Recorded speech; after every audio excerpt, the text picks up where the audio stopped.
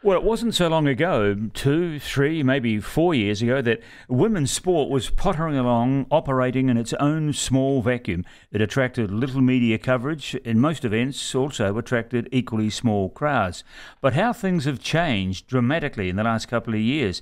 A women's football match at Wembley not so long ago attracted over 80,000 spectators. The Women's World Cup final in Australia earlier this year was a sellout in Sydney.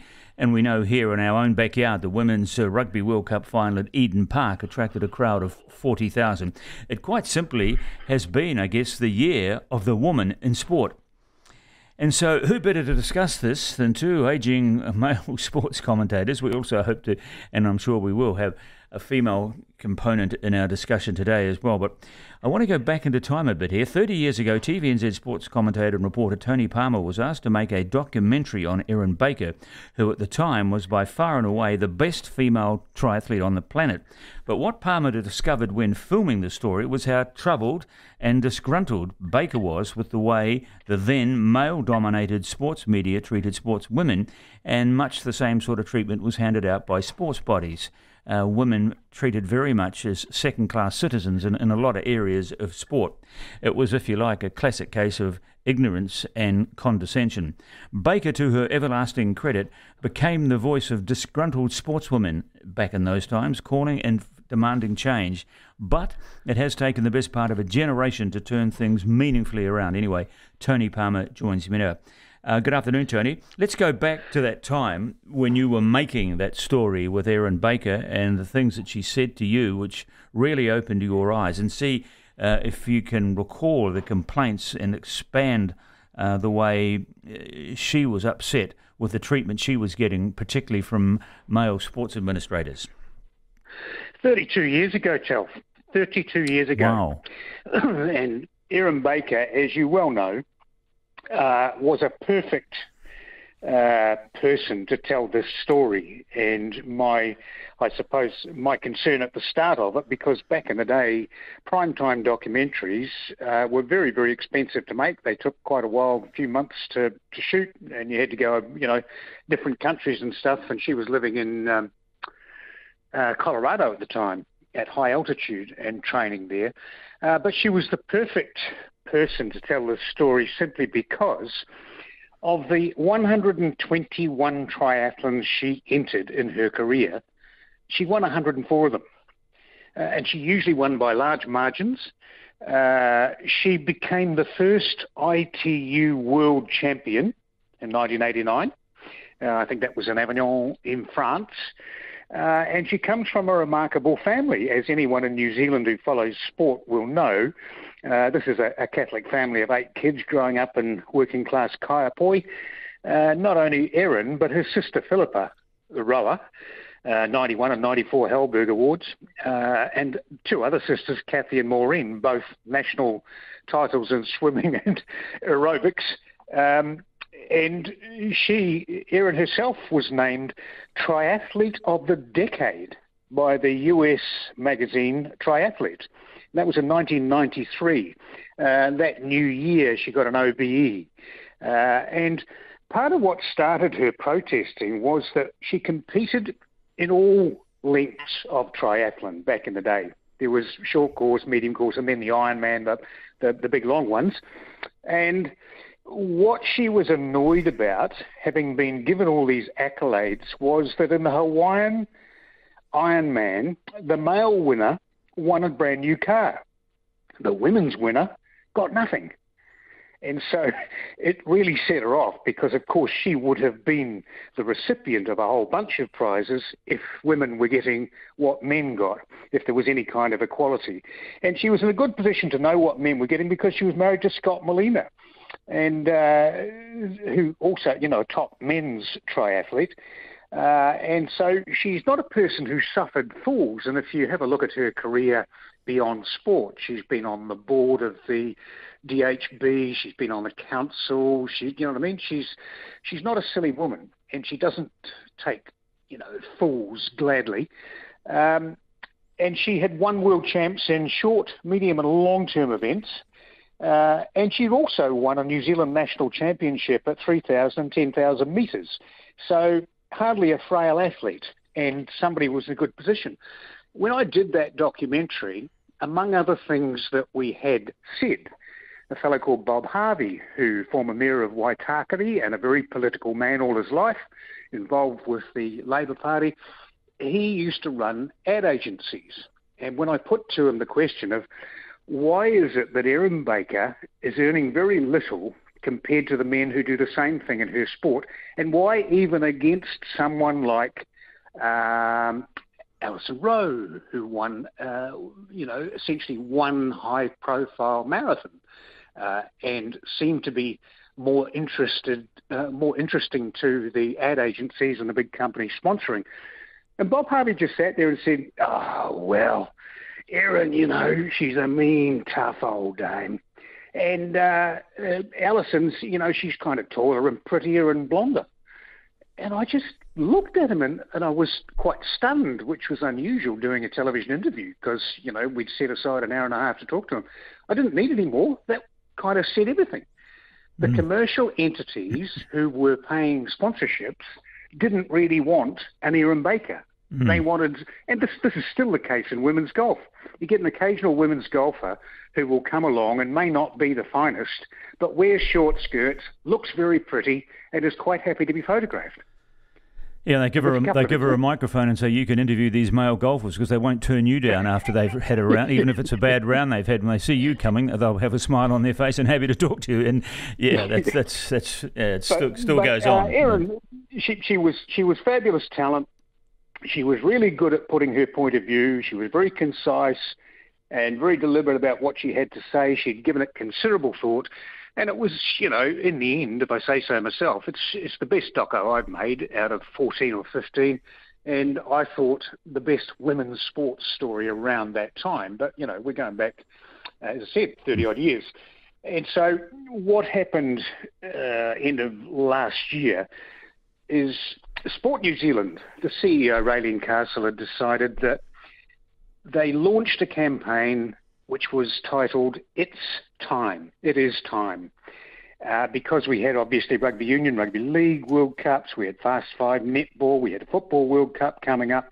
And so this campaign was aimed at promoting greater participation in elite women's sport. Research said awareness is way less than men's, especially in team sports. Only 1 person in 3 will watch women's. More than half had no interest in changing that. So they wanted more people to know their names and generate interest, whether just on TV or attending events, which would be, a better outcome. Value and visibility was the objective. Value and visibility of the elite. And so you think about that going back before this year, it was a clever idea. It was a very, very concerted campaign, but I don't think anyone would have given them the chance of achieving what they have in 2022. So to me, the biggest story of sport in 2022 in New Zealand is what various sports have achieved, but mostly in behind a team that has names that we now know: Ruby Tui, Ruahei Demont, Teresa Fitzpatrick, Stacey Fleuler, Portia Woodman. These have become almost household names. And I know from the females in my family, they know and they love all those women. Part of what they love is that they look to be exuding joy at the game they play. And they always seem to be, there's no stern, earnest, hard-ass looks. They just look like they love what they're doing. And that is what makes them entertaining on television. And most of the people who saw them on television. But the fact that they sold out Eden Park to a women's game, the fact that people began to know their names, the fact that they rated more than 1 million on television. That's going back to the 1970s and 80s when there were only a couple of channels, only one channel, and the All Blacks would get that for a Bledisloe. It was just, and I know, Brendan, that back in the 70s when we started in this game, neither of us would have believed either of those achievable. And so, I think that Sport New Zealand deserves a pat on the back, and particularly the people who promoted the Black Ferns, in the World Cup. I hear what you're saying, and I don't disagree with anything that you have said, but what I'm trying to find out here, what I'm trying to unearth, is what changed things. I mean, yes, they're attractive in their personalities and the football or the sport that they're playing, but what happened? And I can't put my finger on it, and it's a worldwide thing, because I've cited huge crowds for cricket in Australia and look at those women running through. Look at those women running through the boardroom in the European Championship in England. Yeah, and these massive crowds we've had for football in Europe. But so, what's changed it? What's caused these? The nearest I can get to it, and it probably sounds a bit self-serving coming from a male voice, is that the quality of sport that women have been playing in recent years has improved through basic traditional means. Good resources, good coaching, money being put into the sport. And I think it's attracted a new audience, both through the turnstiles and in front of the television sets, and it's women who... numbers back that up, no doubt. I mean, sure, there's always been women, some women that have liked rugby and liked a bit of cricket and for one reason or another. But now I think there's this quite separate force at work that women are watching sport, playing sport, and viewing sport in numbers that were unheard of, even maybe 4 or 5 years ago. Do you agree? Yes, absolutely. And I think in the case of the Black Ferns, there are two elements here. One is pure luck, in that they were able to get to the final. They were extremely lucky to beat France. It was one little steal in a line-out. I think, from memory, Chelsea Brendan. And got them into the final, and then I think I felt throughout that they were always going to be able to beat England simply because of the way they play the nature game. And so you end up with a team that plays the most attractive footy winning. I think that was hugely important. Yeah, for sure. I think that the women and the way they behave is also a very important factor. I covered rugby league for years, as you know. Every single year, when the final was played and you had Mad Monday, there would be accusations of blokes from various clubs having raped or sexually interfered with or assaulted or got into a punch-up or whatever. In women's sport, as long as I can remember, they don't. No, they don't get in trouble. They don't embarrass the sport. They become charming ambassadors. And if you look at some of the names here, they're now being invited onto all sorts of television shows. And 3 or 4 nights a week, you'll see a member of that Black Ferns team. Now, they had some astounding players. Imagine what an All Black team back in the day, you look at, Conrad Smith and the midfield of the time. Well, how would you go with a Ruby Tui, Ruahei Demont, Teresa Fitzpatrick, and you've got Stacey Fleuler, Portia Woodman, as you went, a backline that was it was tailor-made for a tournament at home. It was perfect. And the other person that I think was a substantial factor in this is Wayne Smith. We all know, everybody who's followed rugby, male or female, knows that Wayne Smith is respected around the world as a very good brain of tactics and how you play the sport. And I loved a quote from him, which I've written down here. I wrote down a couple of weeks ago. When he was being interviewed, towards the end, somebody said to him, "How have you got on with these women? You've only ever worked with men." He said, "I love these women. They're noisy. Everywhere they're noisy, but they're fun, and they show sheer joy at perfecting their skills." And I just thought, this is the same guy who, when he was asked, "What are your tactics for this tournament?" And he said, "Our tactics are going to be the same every game: attack, attack, attack, and then attack." And can you imagine an All Black coach saying that?